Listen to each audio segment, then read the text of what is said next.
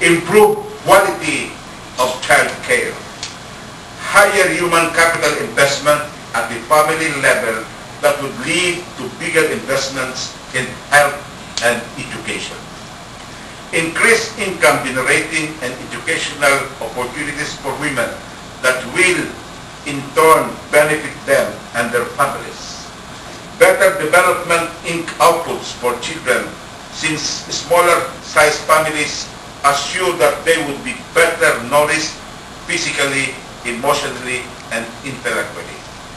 And 7, significantly lower abortion rates.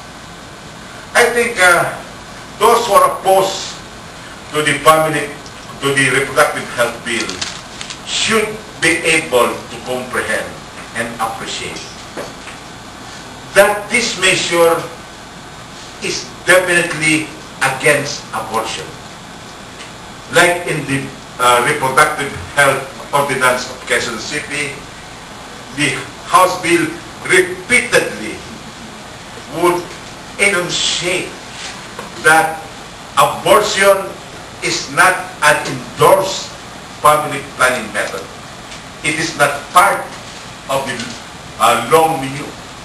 And abortion remains to be criminally punishable under the revised penal code.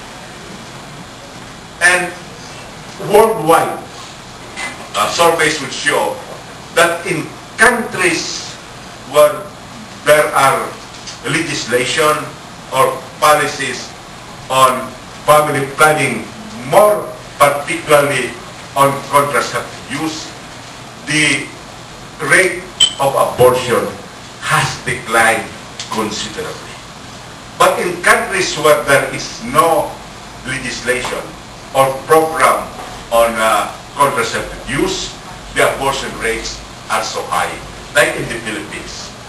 The recent studies would show that the rate of abortion in the country, as recorded, because there are many which are not recorded, would be reaching the 500,000 mark.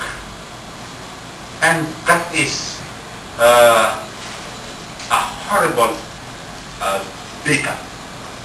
In Japan, where abortion is part of medical insurance, the rate of abortion is much, much lower than that of the Philippines. Now, we will have to give some time for the open forum, but let me just share with you some thoughts which were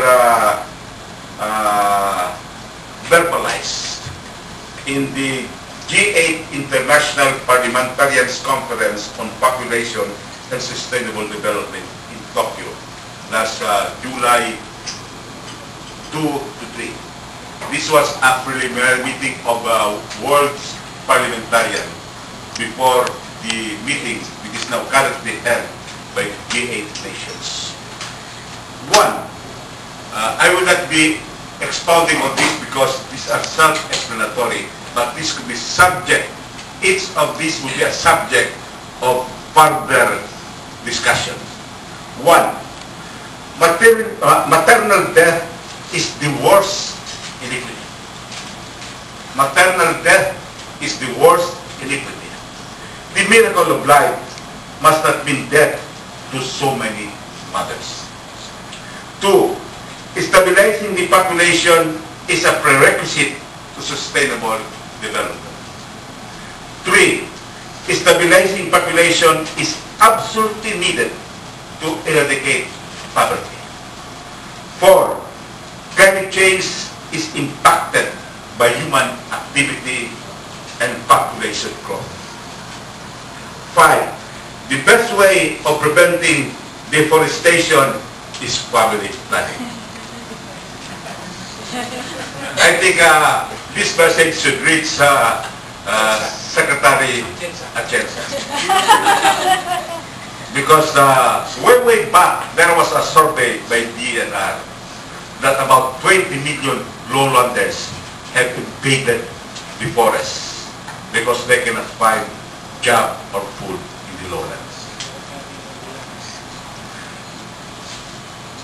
6, this planet has not been given to us or to me alone. It is entrusted to us for the generations to come.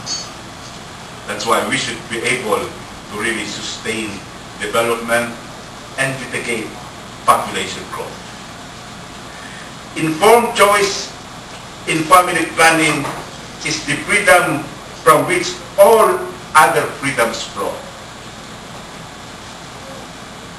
8, we must trust our women to make informed choices. And 9, family planning could bring more benefits to more people at less cost than any other single technology now available to the human race. Comparatively, funding for family planning is much cheaper than mega projects being conducted or undertaken by the government. That is a truism.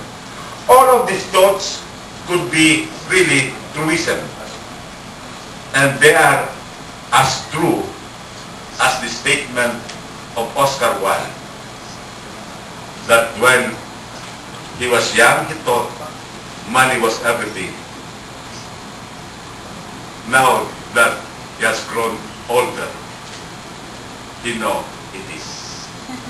So we need funding for family planning. Thank you very much.